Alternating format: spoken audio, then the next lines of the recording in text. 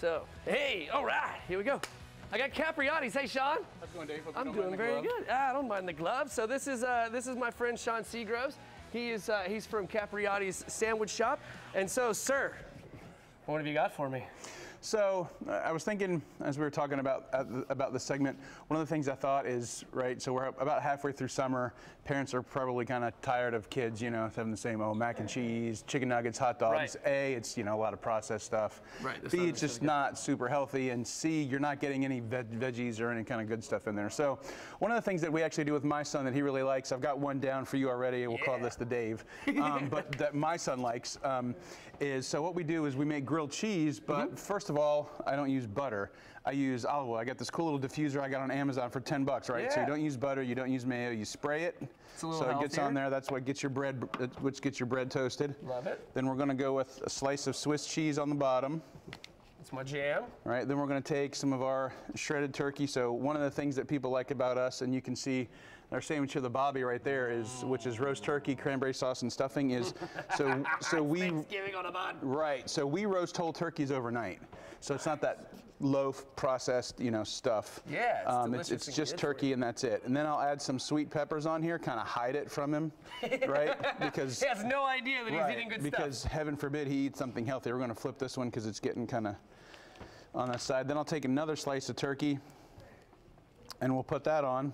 Yeah. And we'll take the final slice and just do it over the pan, because if you get a little bit on the pan, who cares, right? Yeah, right. No big deal. So we'll do that. We'll slip that on there. And so you can see how it's starting to get a little brown there, and that's just from the olive oil. It's nothing else. Just toasting that up. So then another option we got, which you were pretty excited about, so hopefully this will be done in the next minute or so you can try it out, is we've actually, so I did provolone cheese, I did some really finely diced black olives, I did some tomatoes, and I did some ham.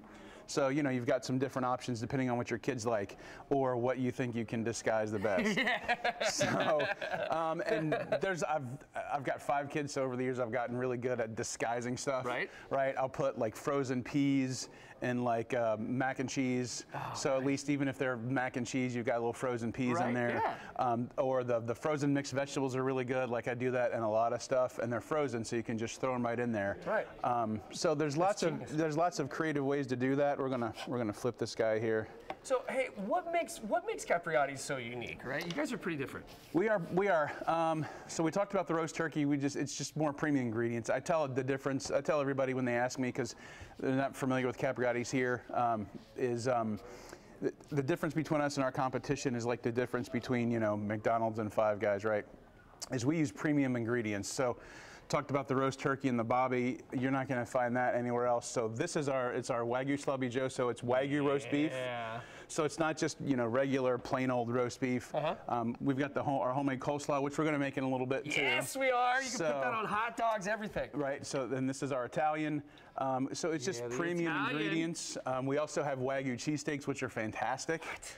So it's Wagyu roast beef and cheese. We've got a Wagyu French. That's the one that when you and I were talking, you're like, you need to come over and hit that cheesesteak. Right. And we've got a Wagyu French dip. So it's a French dip. Grill the Wagyu roast beef. Our pastrami is fantastic.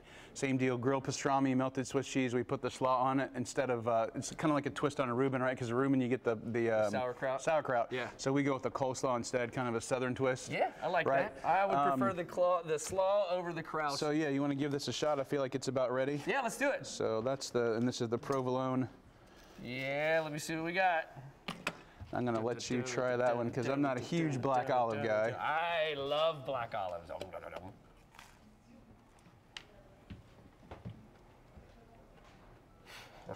Right, and the olive oil makes a difference too, right? So you don't get like that really. It's like cleaner. It's like not as heavy as. You can taste more of the ingredients, like the butter. If you use butter, or some people have started to use mayo on the grilled cheese, right? Well, it's a fat, so it does the same thing as butter. It it has a more rich flavor. But that it doesn't overpower the sandwich as much. You taste the ingredients more. Don't do the mayonnaise. Don't do that. So yeah, so the key to getting your kids to eat, I've found, is hide your vegetables, right, Sawyer? Yeah. His son's over there watching the old man do his job. Hey, buddy. Yeah, so come here. We'll bring him on. Come on. Hey, Sawyer. So this is Sawyer. This is Sean's son. Here you go. Have him.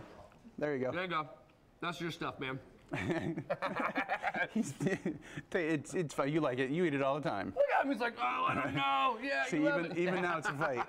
So hey, where can folks find you guys online and things like that? So Capriottis.com is the website.